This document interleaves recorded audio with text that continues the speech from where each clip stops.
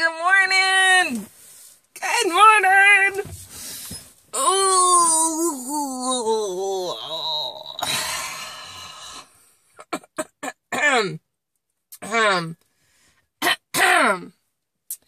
So, some people in Mississippi talk like this. They talk like Tow Mater from the movie Cars. They really are. Y'all think I have an accent? Man, there are people in Mississippi that have a really thick accent. You can't understand them. I don't know that they are actually speaking English. I'm related to a lot of them. Anyway, no, it's funny. I wanted to share a non-scale victory with you guys because this is pretty exciting. So, Uncle Herschel is in town, in full disclosure. And you know when that craving for chocolate hits? Well, I have learned that fighting it is kind of a lesson in futility. There's no reason in fighting it because it's going to win eventually anyway. That's just me. So I try not to keep that stuff in the house. But yesterday we had to go in the store to get peanut butter and jelly because, oh my goodness, the world will end if we don't have peanut butter and jelly. Plus, we got to make some lunches. We've been really creative with food here lately, trying to clean out the cabinets and the refrigerator before we move. But anyway, I wanted to share. So we went in, and I was like, I got to get some chocolate. I just got to have it. Gotta have it. Nothing wrong. Came from a plant, right? Cocoa came from a plant, so it's basically a vegetable, right?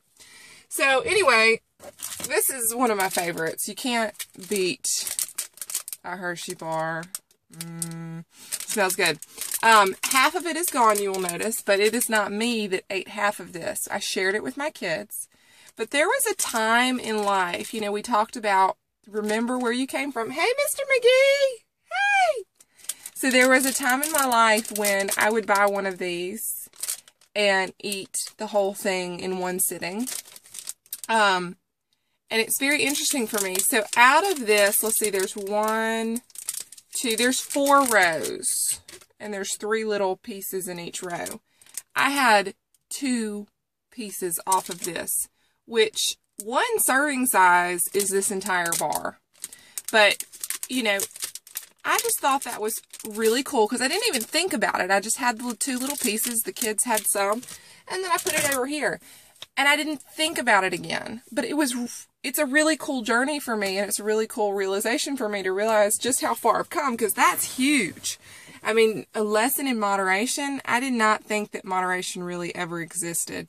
But it is so true what they say that when you adopt a clean diet and you really focus on eating clean foods and less sugar, for real less sugar, man, it really does help your cravings. I mean, getting rid of the Diet Coke years ago, decreasing sugar, all that stuff helps. So go figure. The experts were right. But anyway, I thought that was pretty cool. Do you guys have any non-scale victories today? Any realizations like the way you used to be versus the way you are now?